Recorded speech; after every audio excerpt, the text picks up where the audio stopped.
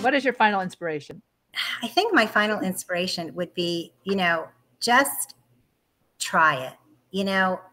Maybe you want to write a book, or you think you want to write a book. Maybe you want to perform somewhere. Maybe you want to learn something new, learn a language, or just try it, because there's nothing less inspirational than just telling yourself, no matter what you come up with, that you can't do it.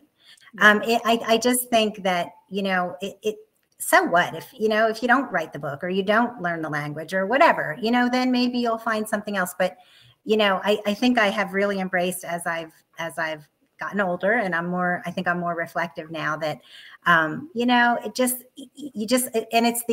who said it? Was it Henry Ford? Someone will correct me, hopefully.